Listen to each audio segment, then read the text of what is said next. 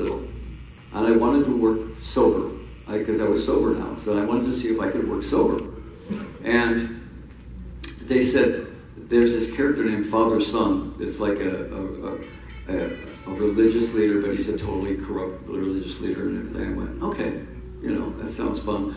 But the only reason I took it was because I got to work with George Martin, who was doing who was producing all the songs, and I wanted to work with the Beatles producer, So, and I got to beat up the Bee Gees. That's a twofer. So I took the part, and when we saw the movie, everybody in the movie went, "Oh boy!" It was, it's not what Sgt. Pepper should have been, but I mean, it was, for what it was interesting. Steve Martin was in it, and the funny thing was, my wife was in the movie. She danced with Steve Martin on Maxwell's Silver Hammer, if you watch it, and she danced with Aerosmith on their song.